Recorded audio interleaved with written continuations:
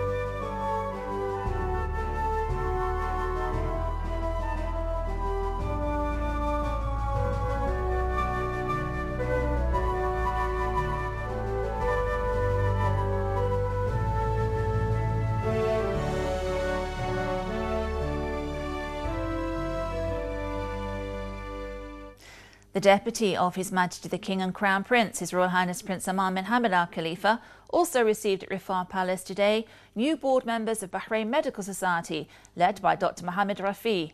His Royal Highness congratulated them on winning the trust of doctors and medical staff to lead the Bahrain Medical Society and perform its role. He affirmed the significant role of professional societies in taking care of the kingdom's development, commending the contributions of Bahraini doctors in reinforcing the achievements of the health sector.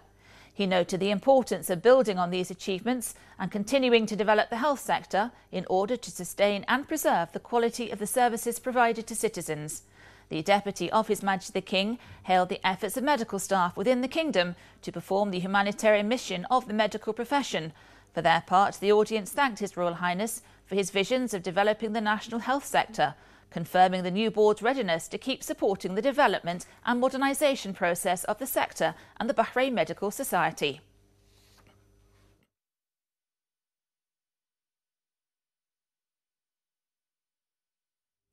His Royal Highness the Prime Minister, Prince Khalifa bin Salman Al Khalifa, received at Gudaibiya Palace today several members of the royal family, senior state officials, journalists and businessmen to discuss a number of national issues.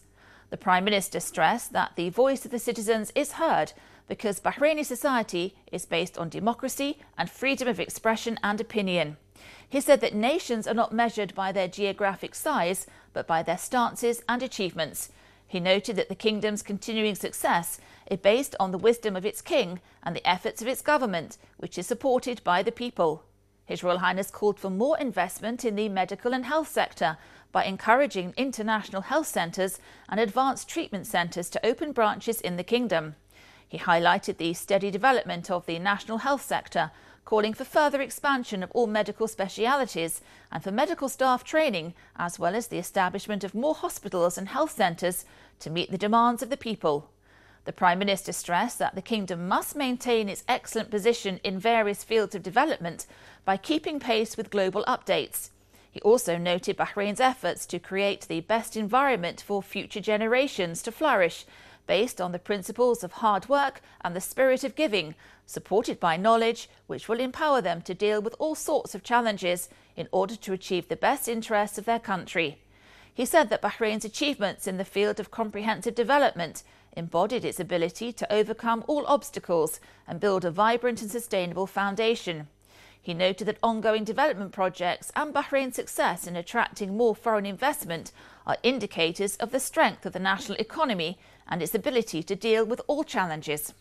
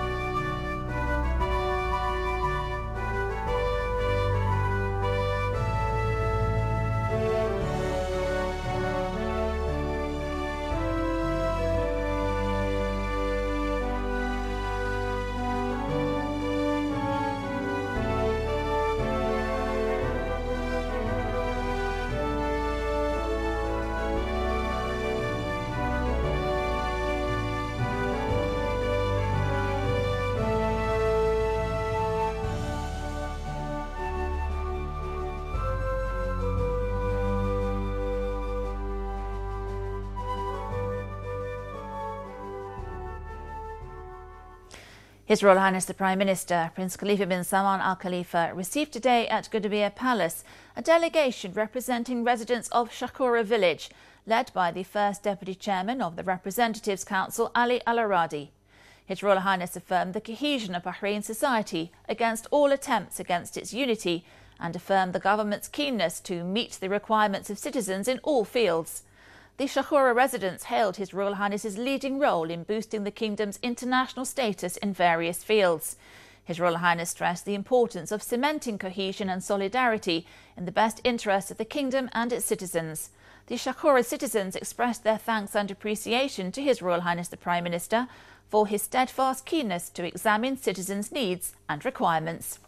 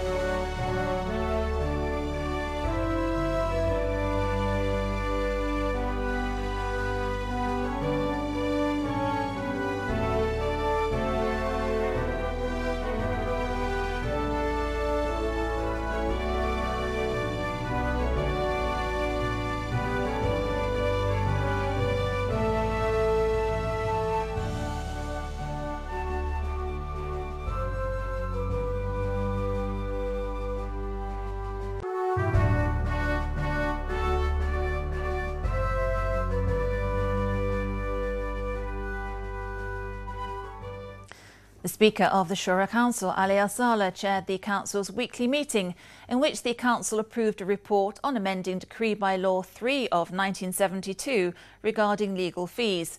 The Council also approved Decree by Law 28 of 1999 on establishing and regulating industrial areas. The meeting then approved cancellation of Article 353 of Decree by Law 15 of 1976 regarding the Penal Code. The Minister of Housing, Bassem Al-Hamama, paid a visit today to the villages of Ali and Sanad to ascertain the needs and housing requirements of citizens, following the directives of His Royal Highness the Prime Minister in accordance with the government's programme. The Minister briefed residents on the Ministry's plans and strategies, reassuring them that the Ministry is exerting every effort to facilitate all housing projects. Mr Al-Hamma explained that the housing plan is focused on implementing new housing projects in new Bahrain cities, which will enable the Ministry to grant thousands of housing applications to those on the waiting lists. The Minister then listened to the suggestions and recommendations of the citizens, affirming that citizens come first and their needs are at the top of the priorities.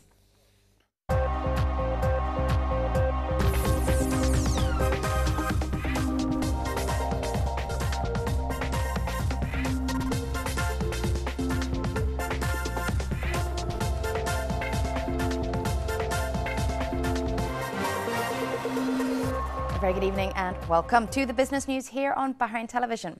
Bahrain's All Shares Index closed today at 1,109.78 points, falling 1.68 points below last week's closing level. The fall occurred across the investment, services and commercial banking sectors, although investors did trade mainly in commercial bank shares, amounting to 61% of total share value traded. And in total today, there were 18 transactions involving 313,498 shares worth 142,957 Bahraini dinars.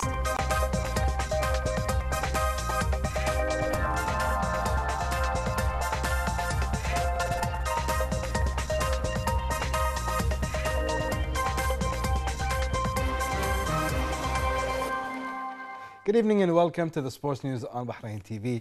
There were 10 individual categories in all, with all three main awards going to representative from the top three sides of the 2015-16 campaign. Al Ahli's Qasman took home Coach of the Year. Al Ain's Omar Abdurrahman was voted Emirati of the Year, and Al Wahda Sebastian got the nod for the Foreign Player of the Year. Majid Nasser from Al Ahli won Best Goalkeeper, and Mohammed Akbari from Al Wahda named Best Under 21 Player.